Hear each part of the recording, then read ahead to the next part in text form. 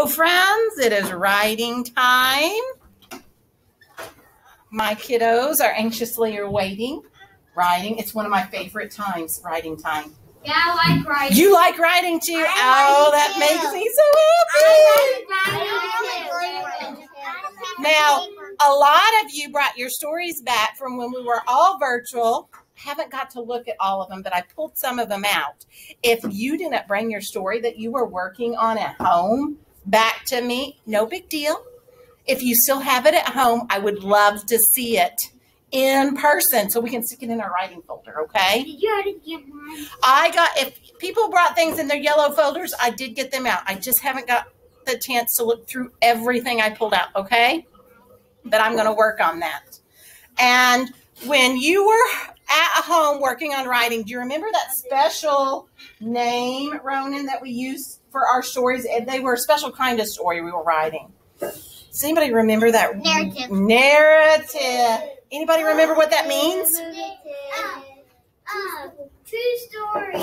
Oh, we're writing true stories. Can you find a sweet spot right over there, friend? This is Good. So true stories are about something that happened to us or something we did. Now, you guys, not right now, okay, Abel? It's writing time. Now, you guys have stories already in your blue folder that we worked on from a couple weeks ago. We're going to get, yes, it's our blue writing folder. And we're going to get those back out in a minute, and you're going to kind of go over them. And remember, we talked about our pictures are very important because they help us remember our story. So I want you, when you go back to your seat, to try to remember your story. Say it again in your head. And then the next step is starting to get those words on that paper. But I want to remind you, when you're getting words on those papers, that when you come to a snap word, what does that mean? You say it in a snap. You can say it in a snap, but that means you can spell it in a snap. Yeah. But Blake, if I forgot how to spell one of my snap words, what could I do? Just look at the wall. Ooh, you guys are so smart. Yes, look at the wall. It will help remind you to get that snap word. And some of them are on the board. Yes, you're absolutely right, Lincoln. But then, friends, if we come to a word that's not a snap word, do we go, oh, no, I can't do this? No. We don't. We have persistent power, don't we, Abel? We don't give up, and then what power kicks in? Sounded out power. Then we have our sounded out power, and we're really working hard at getting all those sounds we hear in our words. And we've also learned, eyes on me, that all words have a vowel in them. So sometimes it's tricky, though, to try to hear those vowel sounds, isn't it? Yeah.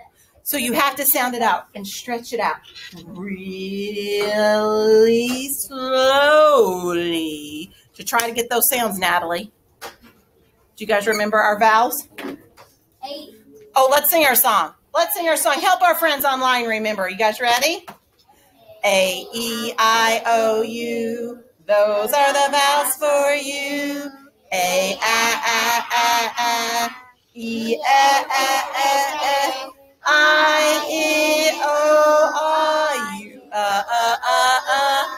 Let me pull a sentence folder out, because if you guys forget your vowels, you have your handy dandy. It's upside down. Handy dandy. Vowel chart that helps you.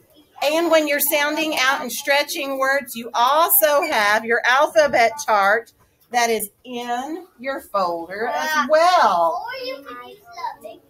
Or yes, that is a good idea. You could just look up there at the wall at the ABC chart to try to look for those sounds. Before I sounded out, that one on paper and those are around it. You are exactly right. We have a lot of resources in this room that helps us sound out our words and catch those sounds and write them on the paper. So look at me today. Look at me for today, guys. Listen, this is your job. You're going to get your blue folder out, and you're going to reread your story on every page.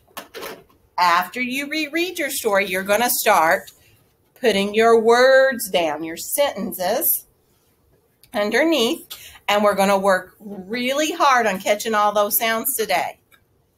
But friends, well, you still have a story that you're working on in your folder. I'm already done with my story. Ooh, so you might be one that has to come back to my table today. We'll see.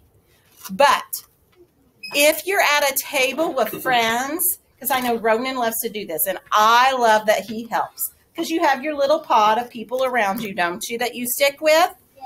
And if there's a friend that says, oh, I don't know how to spell this word, Ronan. You can help them sound it out. But does that mean that you tell them the answer? No.